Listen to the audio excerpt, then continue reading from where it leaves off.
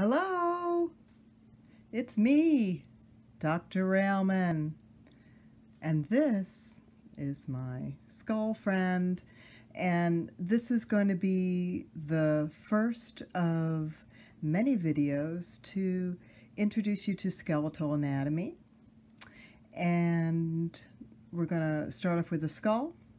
Now, the way I'll arrange a lot of these videos is that first I'll introduce you to the bones, then some more complicated things like structures on the bones or openings, and then for the last part, I'll talk about medical applications or functional aspects of the anatomy that I've introduced you to. So at the beginning of videos, you can kind of just get the strict anatomy, and then in the later part of these videos I'm creating, then it's a bit more functional. It's not exactly that way on every single video. Sometimes if there's, I talk about function along the way if it kind of makes sense to do it that way. But for the skull, we're gonna do it that way.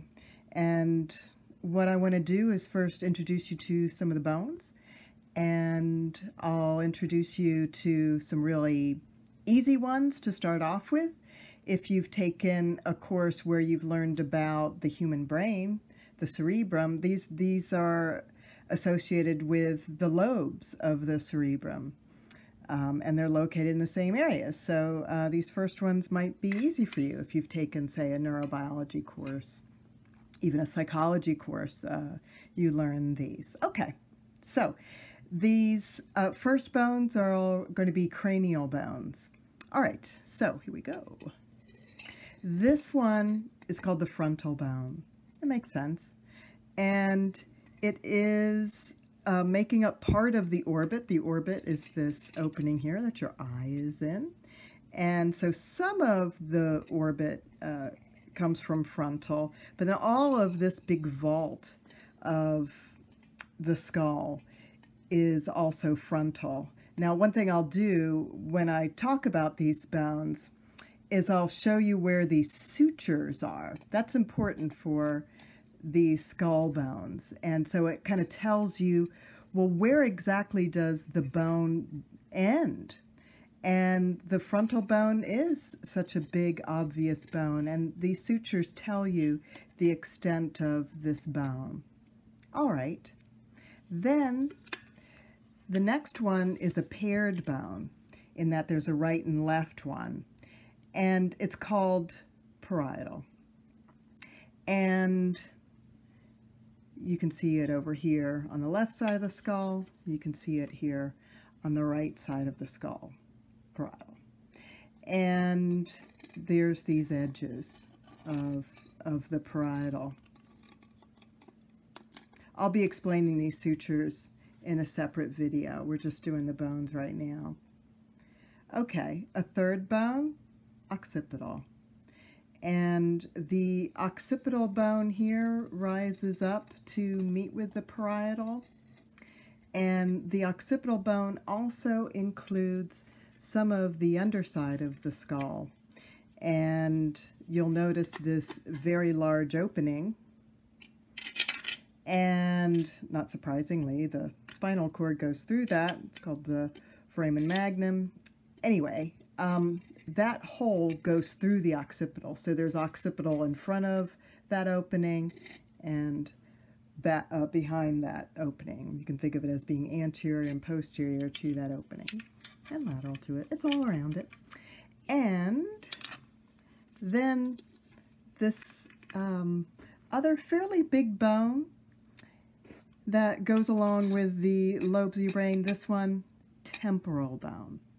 So it's here on the side of the skull, and it has sutures all along here. And we will see that the temporal bone, that comes out here, has quite a bit to it. It makes a bit of a cheekbone. It's got openings and processes to it, and so it's got a lot going on as far as these skull bones go. Okay, those are some of the big ones. I want to finish up with what are called cranial bones, and these are each a little bit smaller. I'm going to take the mandible off of the skull. And first I want to introduce you to the orbit here.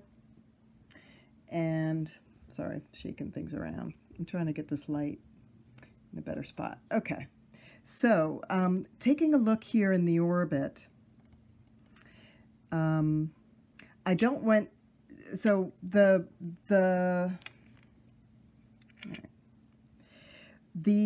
bone I'm going to introduce you to here is ethmoid, but in looking at this, I don't want you to confuse it with this bone. And so even though it's not a cranial bone, I think it's important for you to know this bone. Notice that there's an opening in it. This is called the lacrimal, and it has a lacrimal duct that runs in it. It drains the tears from your eyes. And so there's lacrimal, and then behind it is ethmoid. Now, when you come to lab and take a look at these bones, there's a lot of skulls that we have where the ethmoid is broken.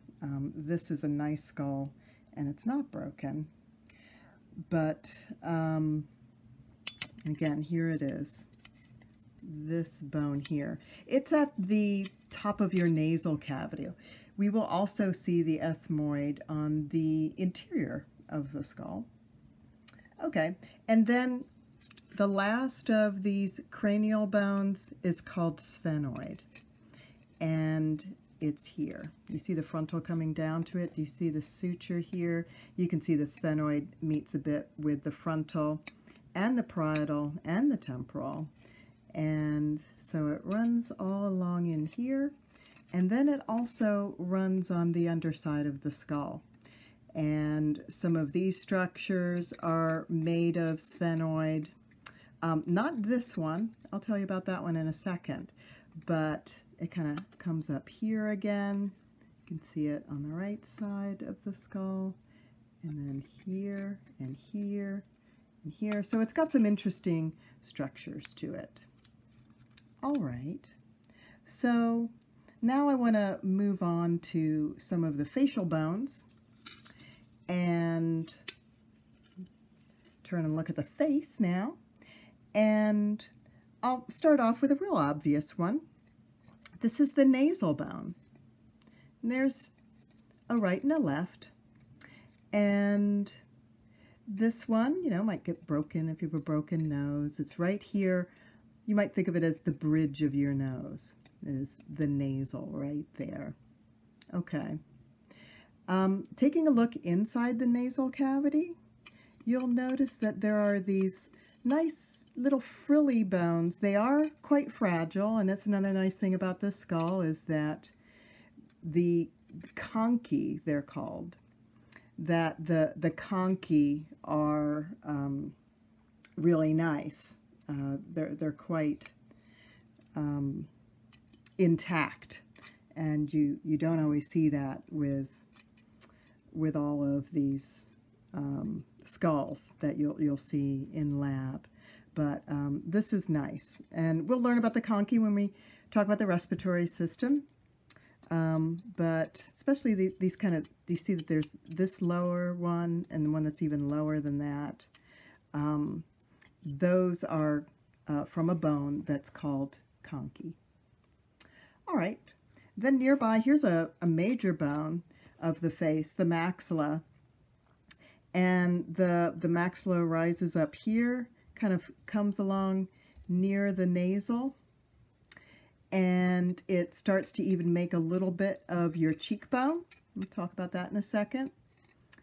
And it comes down here, and you'll notice that the teeth insert into the maxilla.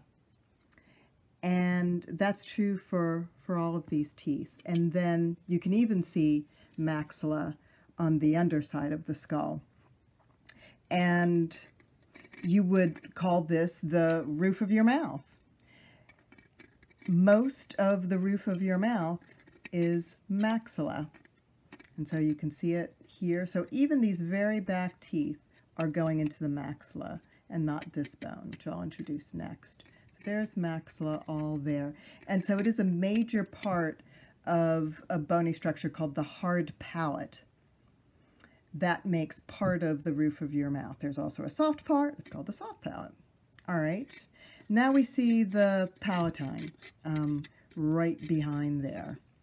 And so that's also making up this posterior part of the hard palate, but the teeth don't go into it. The teeth go into the maxilla instead. All right. Another bone that you can see just underneath here is the vomer. And the vomer makes this bit of a wall that you can see that is in the nasal cavity. It, along with some ethmoid, makes what we call the nasal septum. That's kind of dividing your nasal cavity right and left. And the vomer does a lot of that. And you notice the vomer kind of sits on top of the sphenoid that I had introduced you to before. All right, then let's bring you back to where the maxilla is, and you'll notice this suture right here. Might be better on this side, yeah. So you can see this suture here where this is maxilla, and then there's a suture, and then there's this bone. This bone is called zygomatic, and there's a suture here where there's this bone, and this is actually part of the temporal. Now, this whole structure is called the zygomatic arch, and it's made of this bone called zygomatic. That's the anterior part of the zygomatic arch. You can think of it as the cheekbone, but really, we're here in anatomy. It's zygomatic arch. And then this posterior part of the zygomatic arch comes off of the temporal bone, and it's called the zygomatic process of the temporal bone. All right, so it's got a little bit of a name. You might wonder what zygomatic means. It's in reference to this kind of shape that it has, that it kind of arches like that. And zyga means yolk. And you might think, what, yolk of an egg? What the heck? No, it's a yolk that you would use to, like, attach a ox to a cart. I'll show you a picture of what I mean in the video there. And that, you know, kind of hooking your ox up. I think when things were names, people were, you know, when they were giving names to bones, maybe people were still hooking oxes up to carts a lot. Okay. Now what I want to do is move to the mandible. Ta-da! And the mandible is really a bone called the dentary, but in anatomy it tends to just be called mandible. So it is a single bone. It's not the fusion of bones. It's just one bone, and it has some different parts to it. So we haven't really gotten to parts of the skull yet, but I will tell you these parts of the mandible. So here are these two main really obvious parts, right? There's this part that is rounded, and you can imagine that being part of the jaw joint, that it would be joining with the skull. It's nice and rounded. And whenever we see a rounded part of bone, you'll see this one word called condyle associated with this. And this indeed is called the condylar process of the mandible.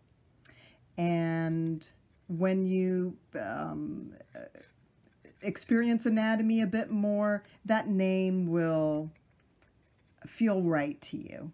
because we're going to see other condyles, and you'll be like, oh yeah, it's rounded. It's at a joint condyle. Then this other part of the mandible, this is called the coronoid process. So these words are a little bit close together in their spelling. Sorry about that. That's the way it is. I didn't name these things. So coronoid process, this actually gets its name from its kind of triangular shape.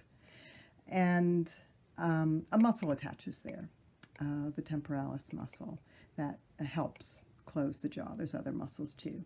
So condylar process, coronoid process of the mandible. Oops, and I forgot one last thing about the mandible. This is called the angle of the mandible. And so that's going to be relevant when we make some comparisons about mandibles and other skull features when we think about the sex of a skull. And so there's the angle. This happens to be a female. This mandible came from female skull.